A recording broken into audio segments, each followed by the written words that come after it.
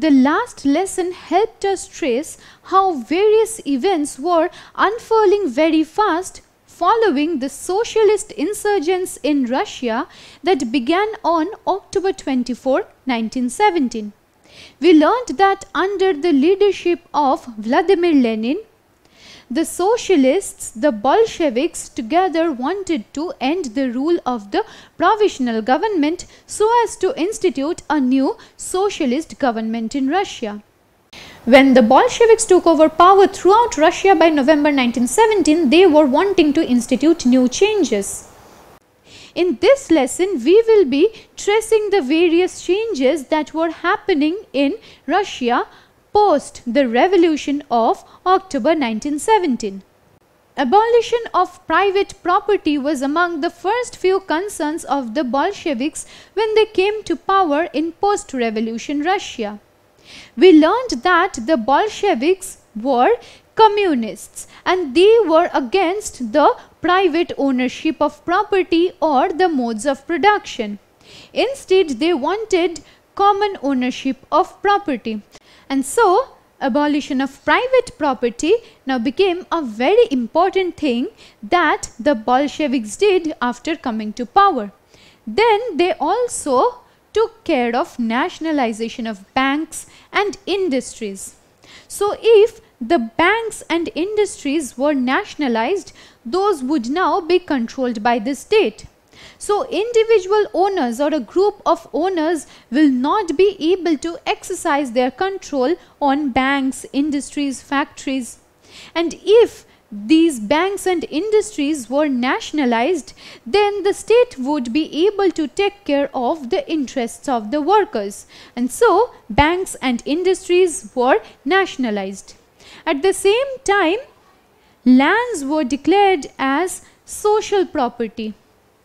So from this, what we can infer is that everything was directed at the same thing. That is to say, everything was directed at this abolition of private property. So lands also ceased to be possessed or owned by individual owners. Instead, those now became social property. In fact, lands were also taken from the owners so that those could be given to the peasants. So these were among the first few things that the Bolsheviks did post-revolution. So from this we can understand how much the Russian society had progressed and changed and transitioned to a new social order. During Imperial Russia, it were the Tsars who held absolute monarchical and dictatorial powers over the people of the lands.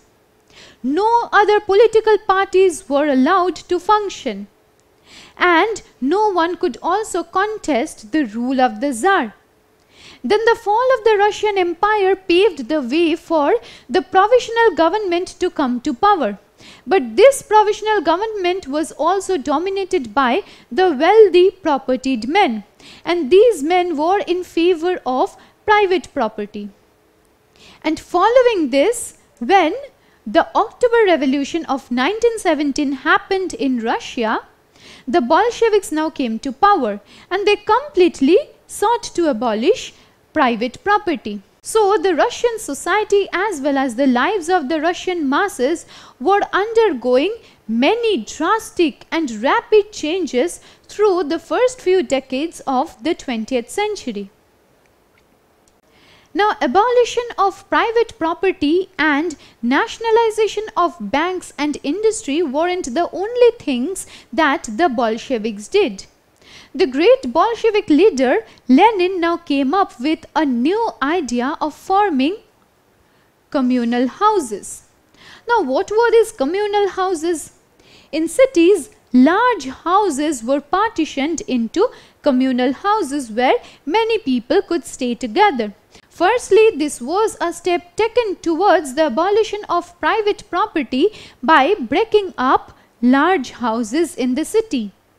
And when this idea of communal house now came to the fore, many architects were devoting their time to design new communal houses and apartments. Now, this Establishment of communal houses was also about bringing to the fore a revolutionary topography. Revolutionary in the sense that in these communal houses, people from different social classes lived together. Earlier on in Imperial Russia, hierarchy among the various social classes was prevalent.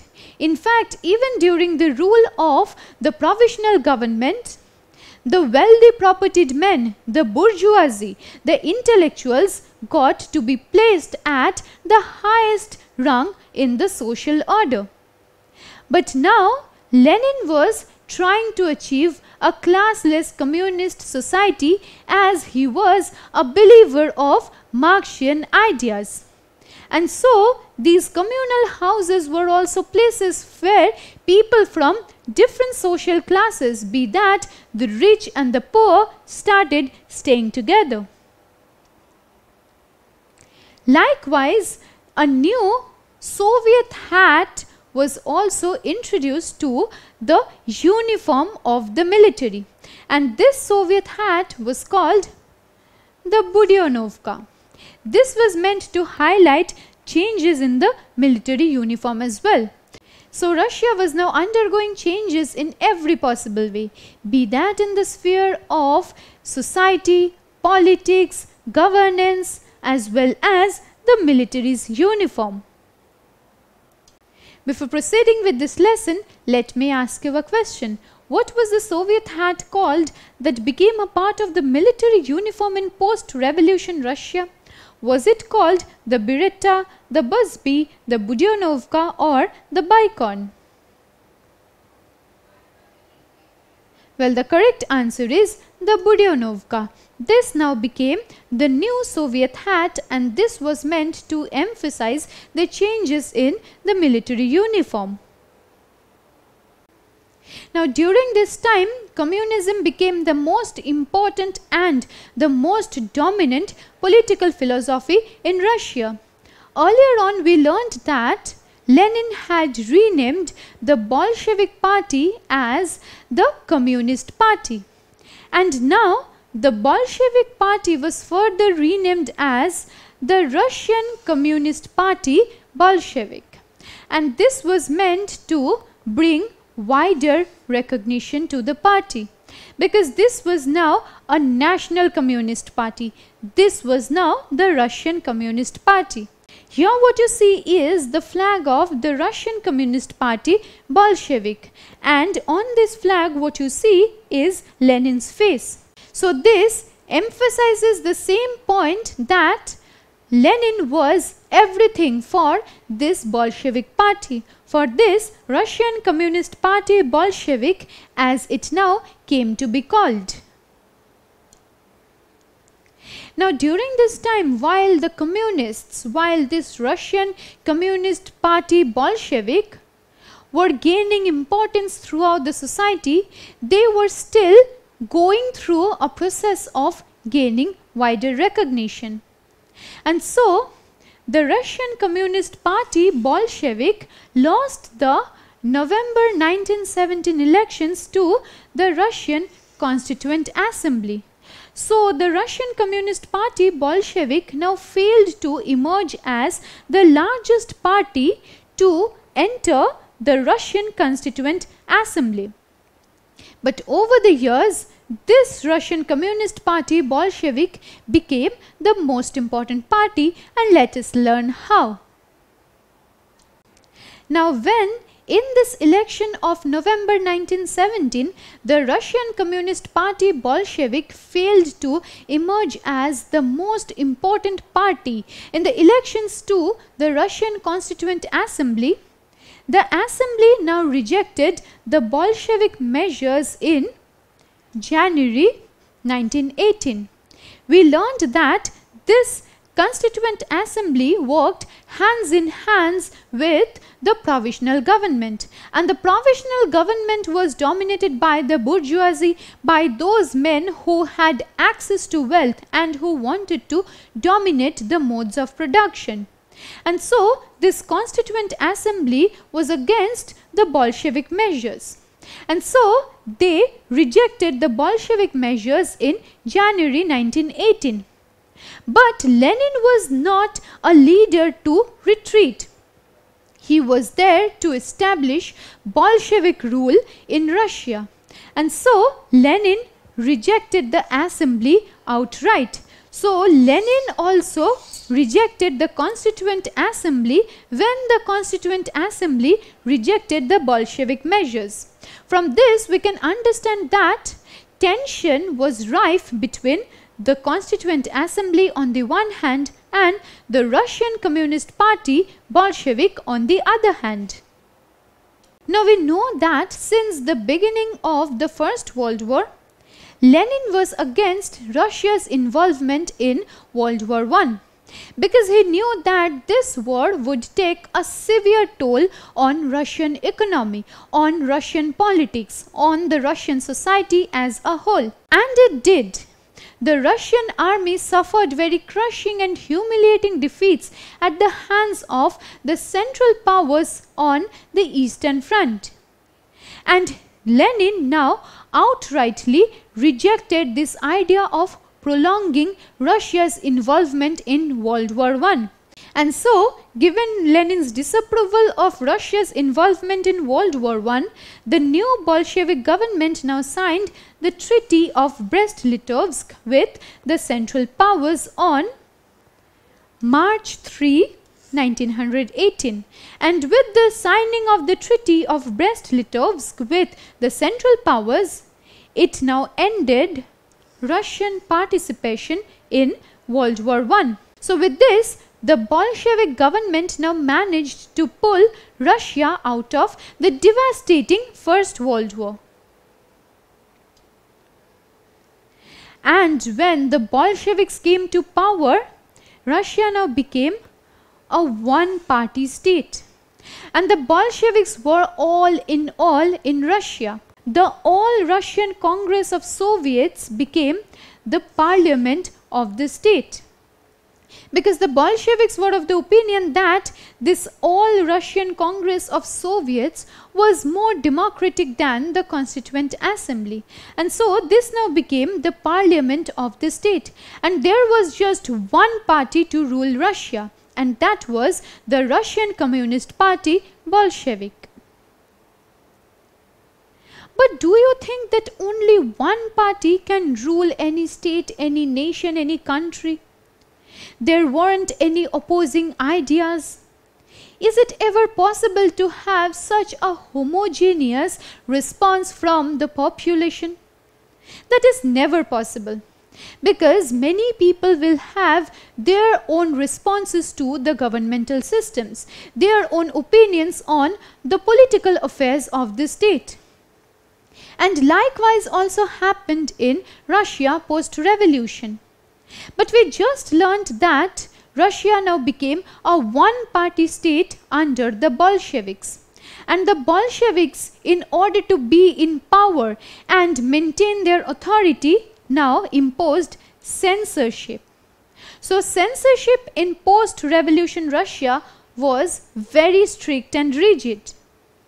The masses were not able to speak anything against the Bolshevik party.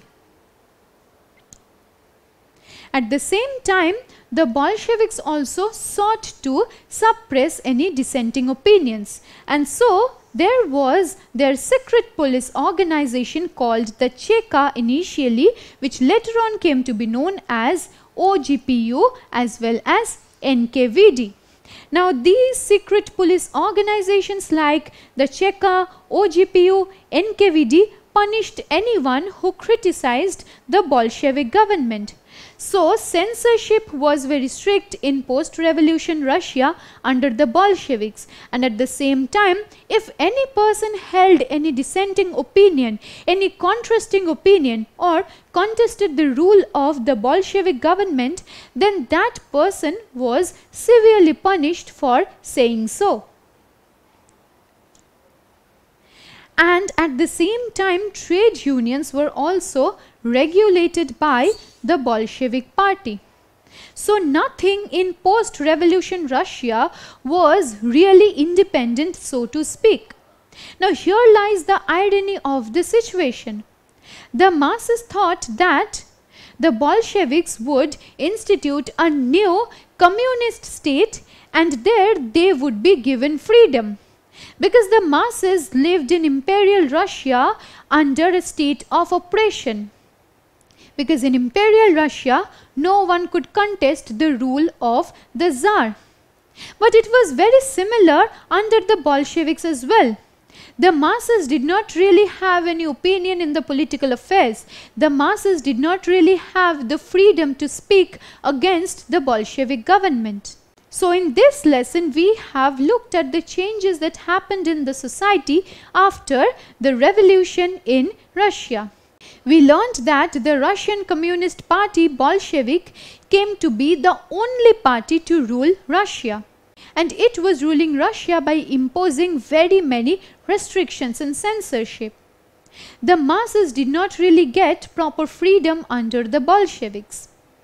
Having talked about this, in our subsequent lesson, we will be focusing on the Russian Civil War that broke out as a repercussion of the Bolshevik rule in Russia. Don't forget to subscribe to our channel and hit the bell icon. You can also register for free at DeltaStep.com or download the DeltaStep app to learn one-to-one with our amazing teachers or to get access to all our 5,000 plus amazing videos as per your school syllabus. Master each topic with our adaptive practice technology. Get million plus questions with step-by-step solutions and unlimited mock tests. Get all your doubts resolved instantly. Learn via games and win amazing prizes like PlayStations and iPads. So at DeltaStep, learning is not just fun and easy, it's rewarding too. So register for free now.